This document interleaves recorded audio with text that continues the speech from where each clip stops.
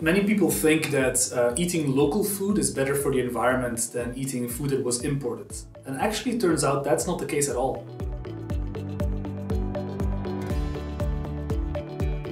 Most people seem to have in mind is that if you buy local food products, you're avoiding all the transportation and all the environmental damage that comes with transporting food.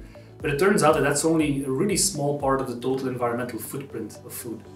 So what actually happens is that most of the environmental damage occurs at the agricultural production stage. For example, cows and sheep tend to burp methane, which is a really potent greenhouse gas. And in some cases, people would cut down forests to make way for farmland. And those are actually the really big sources of environmental damage. By contrast, transport is only about 6% of the total emissions related to the food system.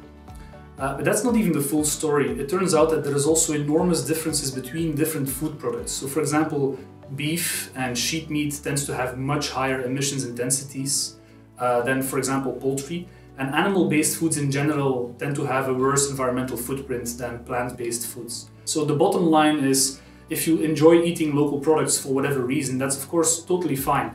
But it doesn't necessarily help with improving the environmental footprint of the food system. If you want to do the right thing for the environment, it's much more important to focus on what you're eating and how it was produced, rather than whether the food was local or imported.